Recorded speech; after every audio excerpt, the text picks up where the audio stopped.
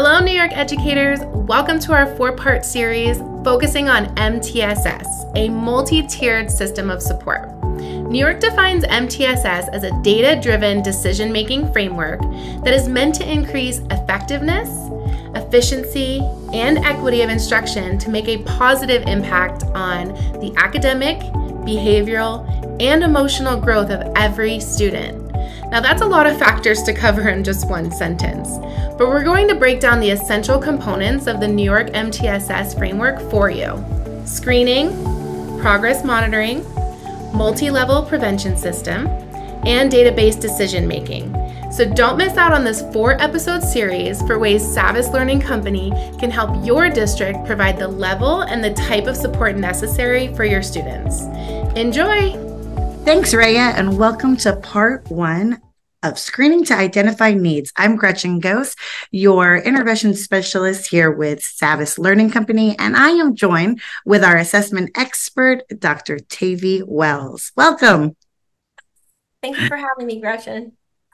All right, so the whole point of this entire thing is to talk about MTSS, and what better place to start than the beginning? Where do we start? And I think everyone knows we start with assessment, but when we talk about assessment, and that's where we start, what is really that role of assessment?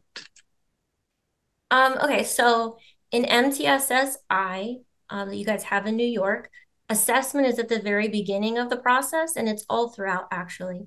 So at the very beginning, we want to identify students who are possibly at risk and need some kind of support or additional intervention.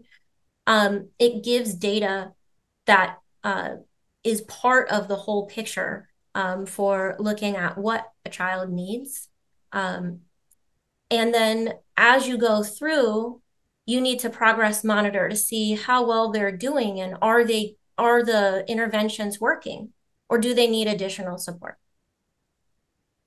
So we always talk about assessments. You know, we have all kinds of assessments, but are all assessments created equal? Can I give the same assessment across the board every time? No, they're not all created equal, and no one assessment is going to do everything that we need all of assessment to do. So you have like teacher created assessments, you have maybe statewide assessments, you have vendor produced assessments, and you have different purposes for all of these too. In general, though, you want your assessments to directly measure whatever the skill or behavior is that you're wanting to measure. You want it to be able to produce, for some pieces, particularly academic, you want it to have quantitative data, meaning like it's a numerical score of some sort. And then you want to make sure that it provides reliable and valid data. And that kind of goes back to, does it measure what we're saying it's going to measure? And does it do that reliably? We also need to look at the length of the test. We want to be as efficient as possible. So we don't want a super long test if we can do the same thing with fewer items and less time, if possible. And one way to do that is to have an adaptive test. So we ask students some questions, and depending on how well they do, they get different sets of questions. And that's one way you can, use less instructional time to find out that information. And then for the MTSS process, a good way to assess at the very beginning is look at all the students at the same time with a universal screener. And then depending on how well they do on that screener, give them different diagnostics so you can get a little bit more granular with the data in that student's area of performance. Oh my God, you said so much in that little piece right there that just really hit and resonate. I mean, you started with all the different assessments, and you said in there, one assessment's not going to tell you everything you need to know. And I'm a firm believer as an educator that just like we teach a whole child, we need to assess a whole child. So I love that you hit all the different ways that we can assess, because not every student is a great test taker.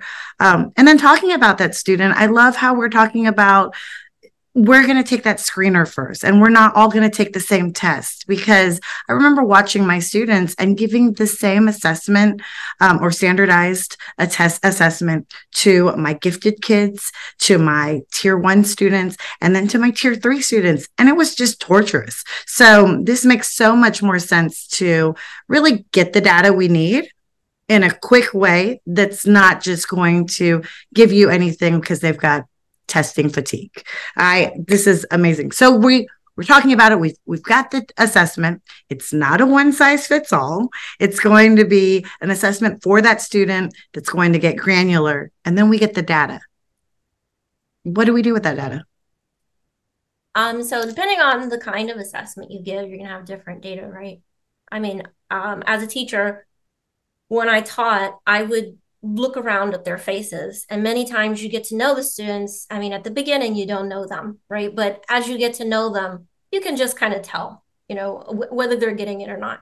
So that's one kind of data that we can get from an assessment. That's an informal, formative type assessment. Absolutely. But when we're talking about like universal screeners and diagnostics, those give different kind of data. That's that quantitative data I was talking about. And there's two main kinds of data that we get from those kinds of assessments, the more formal kind. One is criterion reference. So like we can look at a standard and say, is the student understanding this one standard? Or we can look at norm referenced, meaning of the students that took this same item or the same test, how well does this student compare to those other students? And so you have a norm referenced score too. Criterion reference scores are, could be a percent correct, it could be a raw score, could be a scale score.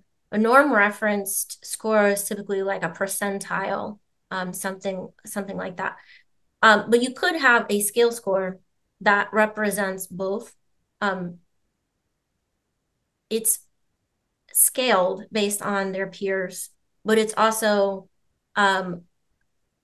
based on standards. So that's kind of, it gives you both at the same time, which is kind of interesting. And then a vertical scale is actually better than what we call horizontal scale. Okay, so now we're getting into our math words. Our academic vocabulary is starting to show up here. Vertical scale, horizontal scale. What is the difference, and why does it matter? Okay, that's a great question. So a horizontal scale it means you're looking at how well all the students did in a particular grade or for a particular test, for a particular subject area. So you could have like math grade 5, right? And you're looking at how well all the students that took math grade 5 did, and looking at a scale score. A vertical scale score does that too, plus it has the same scale over multiple grades. So, for example, MSDA is vertically scaled, meaning you can compare K to 8 because it's a 1,000 to 2,000 vertical scale. And you would expect as students progress through the grade levels that their scale score would go up. And that's better just because it helps us look at year-over-year growth, and it helps us get a better picture of where the students are within that whole K-8 span. So thinking from an administrator lens or a district lens, that vertical score is really important in identifying, maybe areas where we can grow or areas where we're really excelling, and we can dive deep and say, what are we doing in these areas that are making our students just grow and succeed in leaps and bounds? That's really amazing. So we've got that. We've got this vertical data. We're talking about the multi-tiered system. What do we do next? Well, you use that data, hopefully, along with other data, like, for example, your students' faces. There are different parts of MTSSI. You have not just academic, but behavioral and social emotional. And those all kind of play a part and will help inform what specific strategies will work for what specific child. many times in, tier 2, you're looking at smaller groups, like 3 to 5 students. And for that, you may look for specific gaps, let's say, in a certain domain. So let's say, for example, I'm teaching 5th grade, and I notice my students overall did a little bit worse in fractions. But if I dig a little further, I see some students did a lot worse than their peers, maybe even in the class. So those students, I would want to pull out and do something specific, a small group intervention there. And that would, again, depend on the other data that you're collecting, not just academic data from one particular test, hopefully. But at the beginning of the year, that's maybe all you have to go on. So it is important as you go through the year to adjust and make sure you're including other data to inform those groups that they're flexible, so that it's not just like one group of 5 students that's doing fractions for the whole year. Maybe 3 of them are doing much better, and then you're going to need to pull in other students for other reasons. So whatever kind of data you use, remember that it's not one and done, that students change over time, that they learn at different learning rates. So you need to check in frequently. A screener, a diagnostic is good, especially at the beginning of the year. But you need to do these kind of formative assessments as you go on, and then check in again in the fall, or check in again in the spring with the wider, diagnostic, assessing all of the courses standards, so that you can see, are the interventions working? But in any case, make sure you look at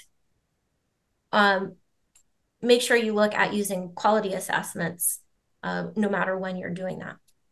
And you will be off to a great, successful start. No, this has been amazing, thinking about not just what assessment am I giving and why am I giving it, but then also looking at that data and really helping to understand what this data gives me, and then how I use it to identify my student needs. When we think about tiered intervention, a lot of times people just focus on that tier 3.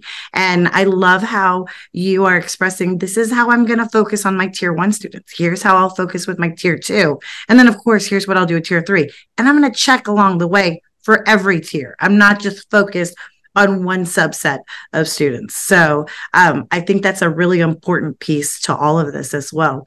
Like you said, I'm still loving that it's not a one size fits all, and that we are actually giving them an assessment that's going to go granular and not frustrate them while we do it. All right, everyone. This is the end of episode 1. Thank you, Dr. Tavy Wells, for joining us and sharing your expertise. We really appreciate it. Thank you, Gretchen. Anytime.